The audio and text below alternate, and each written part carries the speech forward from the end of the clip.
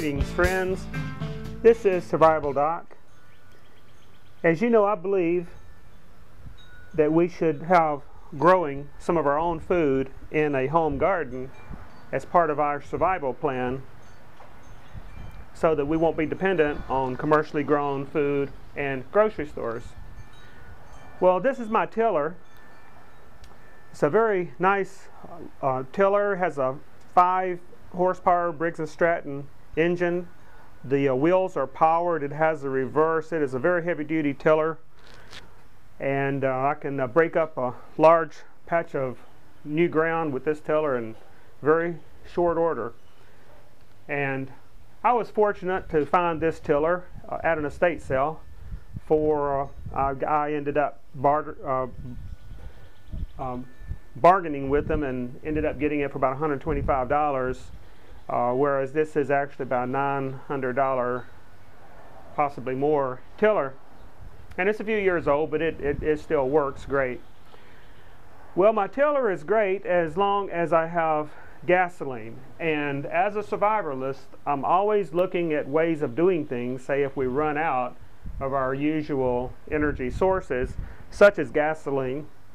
And if we do find that gasoline is unobtainable, it will be a toss-up as to whether I spend my last gallon of gasoline in my tiller here or if I use it in my motorcycle that gets 80 miles to a gallon. Of course, it would depend on the circumstances at the time. But as I said, I'm always looking for alternate ways of doing things. I have bicycles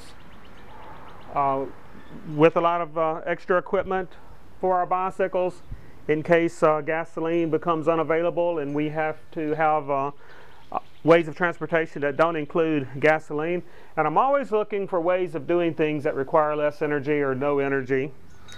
So when I go to estate sales, I'm always looking for things like this.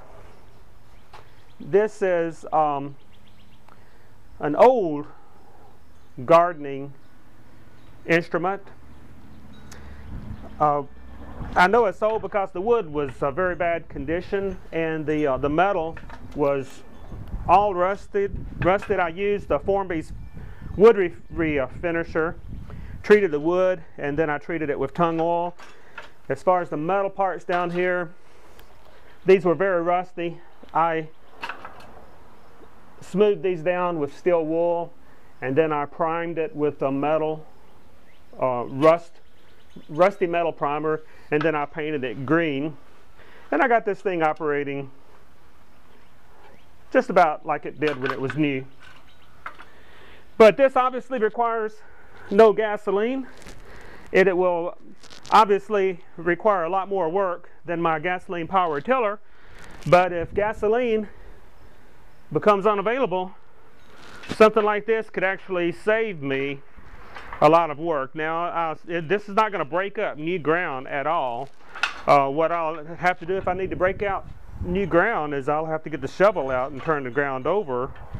Obviously more work than my tiller. But then this will be useful in the final process of breaking up the ground once it's been turned over with the shovel.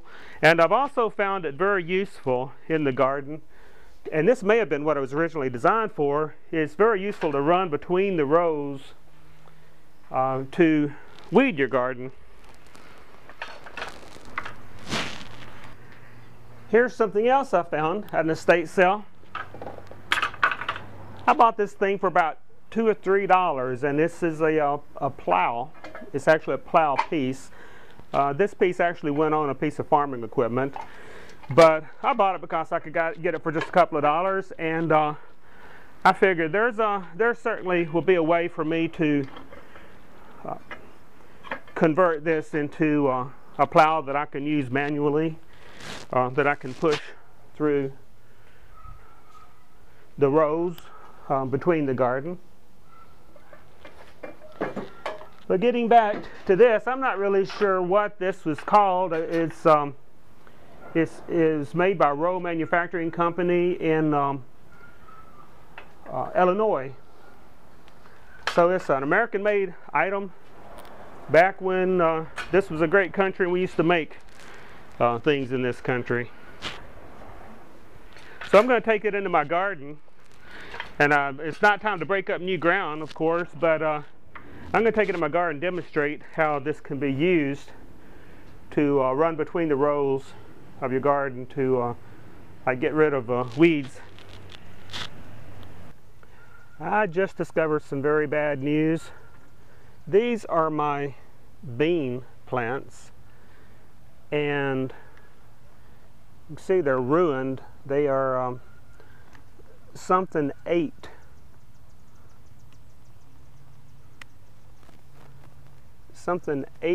my bean plants. I know what it is because I've had this problem before, and these bean plants are ruined. These are not going to grow. I just planted these recently, and they are ruined. And here the guilty party left their evidence.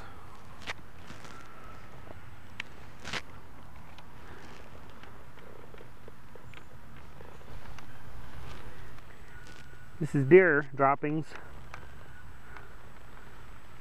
left right here beside my bean plants.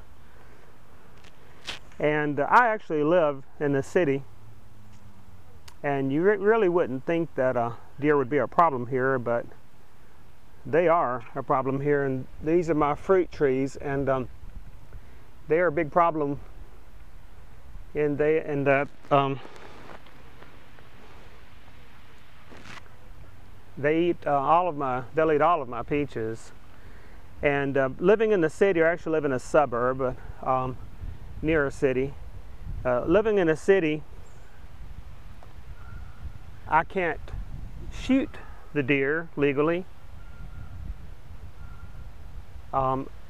which would be nice because I could harvest them and provide meat.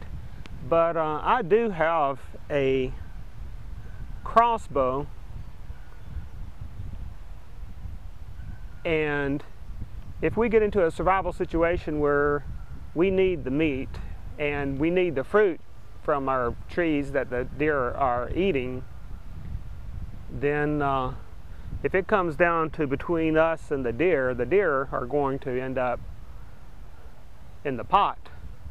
And what the crossbow will allow me to do, of course, is to harvest the deer without the usual noise of a rifle, so that it will not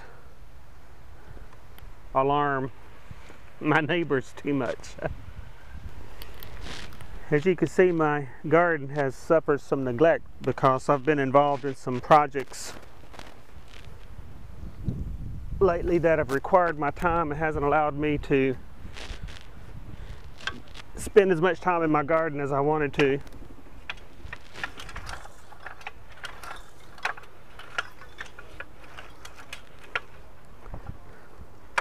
This is actually a volunteer right here. That is a, looks like a radish.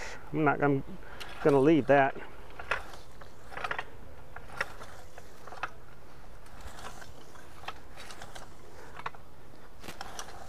As you can see, this thing works pretty darn well. People knew what they were doing when they made things like this back in those days. And because it was in such an ugly condition, I bought this for $3 at an estate sale. This is Survival Doc, reminding you, be prepared, or be prepared to be fleeced.